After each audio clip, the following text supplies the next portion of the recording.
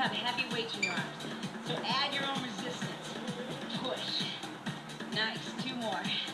We're going to turn. You're going to give me bicep, tricep. Check it. Bicep, tricep. Good. Bicep, tricep. Now I want you to use your legs a little bit too, because that helps to warm the whole body. When we pump blood through the whole body, we send blood into the muscles of our arms, and we reach down. And what that'll do is make you a little bit stronger when we go through those upper body exercises. Good. All the way down, all the way up. Pull. 2 more. You look great, guys. Here we go. Reach your arms forward. Reach, and pull.